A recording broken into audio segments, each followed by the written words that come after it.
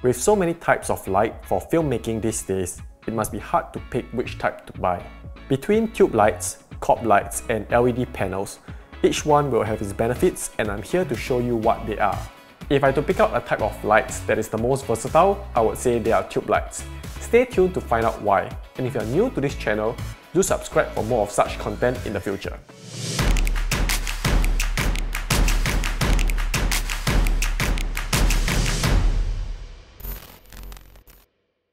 Hey guys, what's up? My name is Bernard and welcome to the channel. So for today's video, we'll be comparing the different types of light there are for filmmaking. Do take note that I'm not saying that tube lights are the best. I'm just saying that they are the most versatile for my use case and they might be different for you, so take it with a pinch of salt. With Nanlite's release of the Pavotubes Mark II, I'm excited to finally add tube lights to my lighting kit.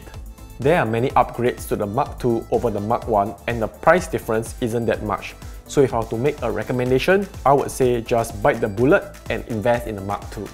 Anyways, with so many reviews out on YouTube talking about what the upgrades are, I decided to take a different approach and show you how tube lights perform in comparison to other lights. I would like to give a shout out to Camera Rental Center Singapore because the only reason I can test out so many different lights is because they very kindly loaned them to me. They even allowed me to film this video in their studio. It was super convenient to not have to travel to another location after picking up the rental items, so do consider using their studio as well if you're ever renting items from them. For the test, I'll be using the different lights in common lighting situations and analysing the effect of each of them. I'll briefly share my thoughts and you guys can judge for yourself if you like the effect of each light. First up, we'll test each light as a key light, and the marks of a good key light is the ability to create soft light, and having a high output is a bonus. The Aputure 300D Mark II paired with the Light Dome 2 is my favourite. The light wraps around the subject nicely and the shadows are very soft. Also, the light output of this light is strong enough to be used in many situations. The downside is that the softbox is a separate accessory and everything adds up to be quite expensive. The entire setup is also heavy and bulky.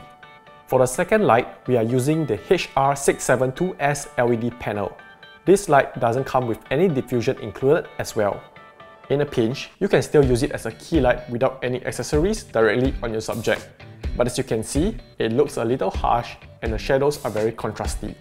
However, you can use affordable materials like an umbrella or tracing paper to soften the light and it looks pretty good.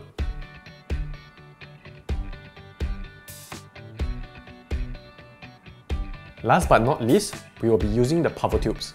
This light on its own is soft and doesn't require any diffusion. It looks decent on the subject's face, but because of the shape of the light, it doesn't wrap around the subject's face as nicely. To summarize this segment, the best option for a key light without having to buy separate accessories is the tube light. However, the best look would go to the Aputure 300D with the light dome in my opinion. Pause the video if you need to carefully analyze the different scenes. Also, do take note that under certain circumstances, if your subject is backlit, you'll require a light with high output, so do take that into consideration when picking your key light. We will now move on to how each light looks as a backlight, starting with the Aputure 300D. This time, I swapped out the light dome for barn doors so I can get a harsher light and to shape the light better. I will also switch off the key light to show you exactly what the backlight does. The ability to shape the light to obtain the desired effect is a big bonus to me. Next, we'll be using the HR762 LED panel without any accessories. When I turn on the backlight, you will be able to see the difference, but it is not as apparent as using the 300D. That is because COB lights without any diffusion tend to be harsher than LED panels.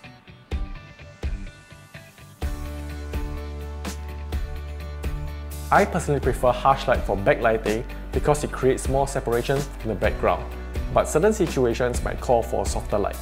Lastly, we have the Pavotubes. Because the light is soft, it has to be placed very close to the subject. Also, without the grid, the light spills everywhere as you can see. The good thing is that the light is relatively lightweight, which makes it easier to mount it overhead your subject.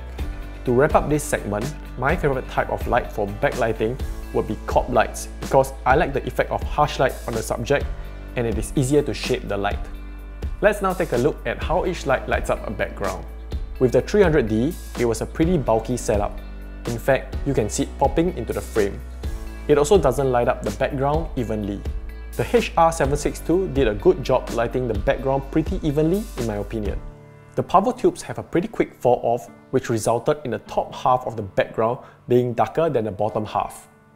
To conclude this segment, I would say that LED panels are the best lights for this purpose, but the Pavotubes can get the job done, but you'll need 2 or more to light the background evenly.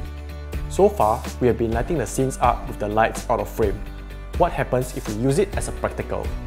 After looking at all the different shots, I think that only the tube lights look like they can blend into the scene naturally. All the other lights look like the gaffer made a mistake leaving his lights in the scene. I will now conclude this video with my purchase recommendation.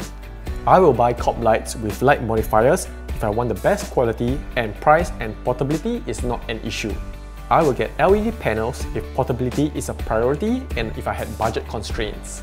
I will get tube lights if I want a jack of all trades light. Of course, the type of light that is the most versatile to you is based on your use case and it may not necessarily be the same as mine. That pretty much summarizes my thoughts on the different types of lights in the different lighting situations. Do let me know what you think. I hope you guys enjoyed this video. Don't forget to like and subscribe if you did. That's pretty much it for today. It's a wrap!